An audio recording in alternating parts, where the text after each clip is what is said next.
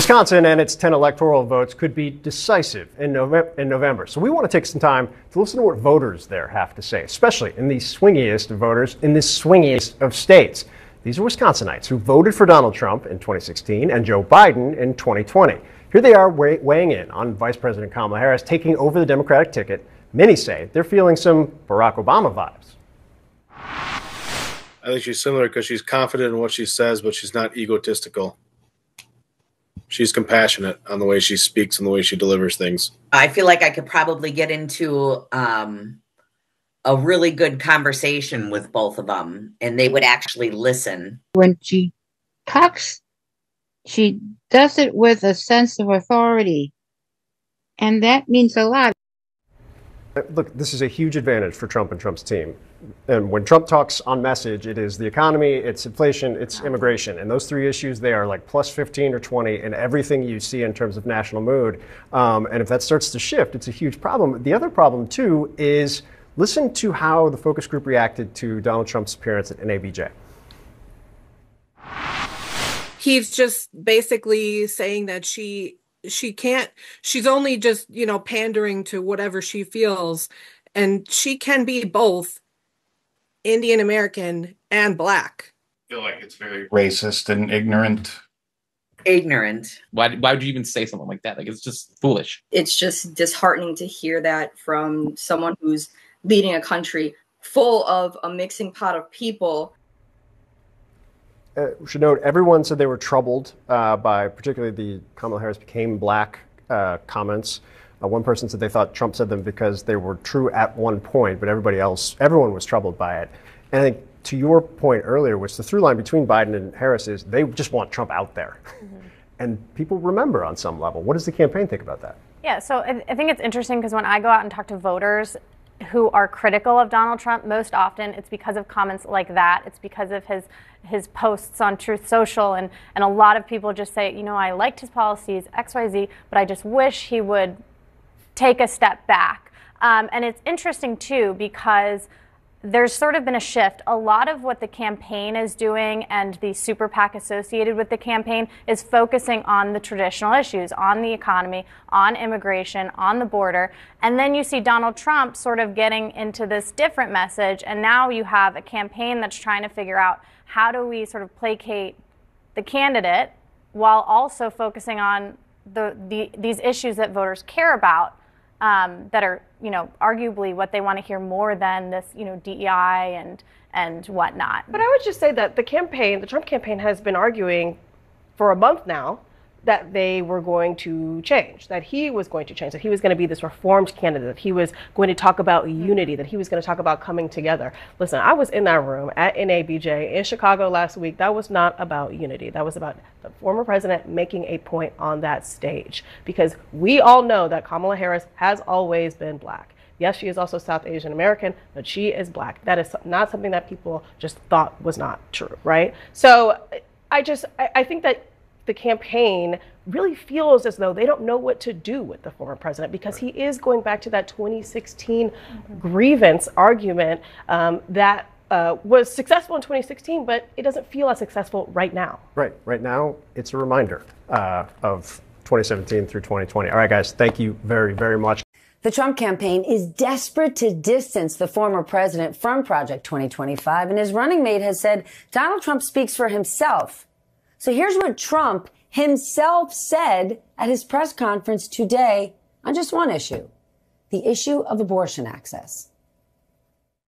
Would you direct your FDA, for example, to revoke access to mifepristone? That's one of the things that's been discussed. You could do things that would supplement, absolutely. And those things are pretty open and humane.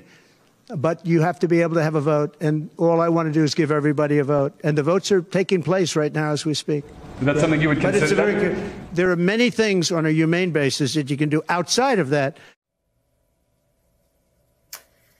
Now, here is what Project 2025 has proposed on this. Quote, the Food and Drug Administration is ethically and legally obliged to revisit and withdraw its initial approval of abortion drugs like mifepristone.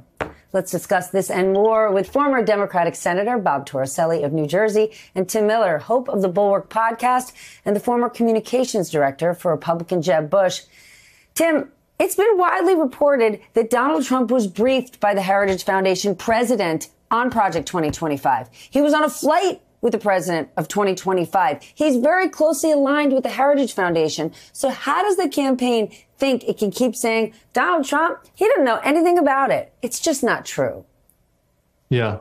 Well, and one of the guys that was a main player in it, Johnny McEntee, was called the deputy president in the last year of the presidency and was kind of behind a lot of the staffing moves that prepared them for January 6th, moving people aside and getting more cronies in there. And then you have J.D. Vance wrote the forward to the book for Kevin Roberts, which is upcoming. Kevin Roberts, the head of the Heritage Foundation that ran Project 2025. Literally, the forward of the book was written by J.D. Vance, not a blurb, the forward. So, look, these guys are tied to it. The key point here that they are eliding is that it's kind of true that Donald Trump speaks for himself and Donald Trump doesn't think deeply about policy and he just word vomits, etc. But the people that would work in a second Trump administration are the people that are working on Project 2025. And they are the ones that will staff the agencies. And that is the scariest part about Project 2025. And if Donald Trump actually wanted to distance himself from Project 2025, he would say, I'm not going to hire a single person that was involved with this project. But he's not going to do that because those are the loyalists that he's going to want and need in the next administration. And so that really is, I think, the fact that reveals how absurd it is they're trying to distance from it. Bob, what is so stunning is if the contents of Project 2025 were so offensive, were so off-putting to voters, why on earth would they publish this thing? But now they have. So are Democrats doing the right thing, hammering this and trying to educate people with what's actually in it? Well, first, I've seen this so many times in campaigns. God help you from your own allies. They'll cause you problems every time. It is the difference between ideologues in a political campaign and the practical politicians who are trying to win elections. And you're seeing that classic conflict. I'm not sure in the end this brings any political mileage to the Harris campaign, though. The only arbiter of what the candidate believes in and what he embraces is the candidate himself. So people can have fun with this, but I'm not sure it has any, in the end of the day, any electoral value. Were I in the Congress, I would be watching for some of the people who were authors of some of these statements as they seek to populate another Trump administration, if it happens. That I would do. But the rest of it, I'm not sure it has political value over time. Well, then let's talk about Kamala Harris's campaign, Senator, because I think it's fair to say the last time you and I spoke, you were worried about President Biden's chances. You were concerned that America was forgetting what it was like to have Donald Trump as a president. Well, now we see who Donald Trump is. We're reminded with press conferences like the one we got today. And now we've got a new candidate in VP Harris. How are you feeling now? Maria, Trump claimed yesterday at his news conference he never said Kamala Harris, quote, turned black. Here's what he said yesterday. Listen to this and what he said a few days earlier. Listen. I didn't know she was black until a number of years ago when she happened to turn black. She was Indian all the way, and then all of a sudden she made a turn and she became a black. She went to a historically black college. How is she only recently decided black? Well, you'll have to ask her that question because she's the one that said it. I didn't say it. So you'll have to ask her. So what do you think? Is this new tactic by Trump, going to fix this issue for him? Absolutely not, Wolf. And it's going to underscore just how weird he is, just how completely detached from reality he and J.D. Vance are. It also underscores, Wolf, the fact that I think he needs cognitive testing. If he really cannot remember what he said just a couple of days ago, that should be really, really concerning, if not for the fact that he forgets what he says one day, just 24 hours afterward, but also the fact that he lies so easily. And that's nothing new. But I think that's why you're seeing the growth and the incredible momentum that you're seeing out of the Kamala Harris-Tim Walz ticket. And I still don't think that Donald Trump and J.D. Vance and their campaign understand how to run against it. They are running in the past. Kamala Harris and Tim Walz are running for the future of this country. And I think that that's one of the reasons why you're seeing this huge growth and excitement, and you're only going to see that grow in the days and weeks to come. We shall see in these coming days and weeks. So you can see that there's a MAGA civil war a-brewing, folks, and you see it with those regular voters, some of whom were MAGA, disappointed with Trump, not happy, some of them switching to Harris, some of them don't know what they're going to do. Some of them, even if they like Trump still in some ways, are kind of, frankly, disgusted with how he's been talking about Harris. It's not very presidential. It's not what a decent human being would do. But you also see this playing out with Project 2025, because Trump has tried to distance himself from it. Now, you shouldn't believe him. The only reason he's saying, I have nothing to do with the project, I don't like it, I don't even know what it is, I don't know anybody involved, all of that's a lie, right? The only reason he's saying any and all of that is because his polling is tanking, and this is one of the reasons that people have seen just a taste of what's in that evil document, the hundreds of pages, and they know it ain't good.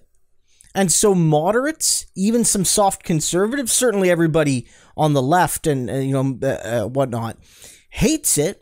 And so Trump is trying to distance himself. But the problem with that is that that's angering a lot of Trumpers because they like what's in the document.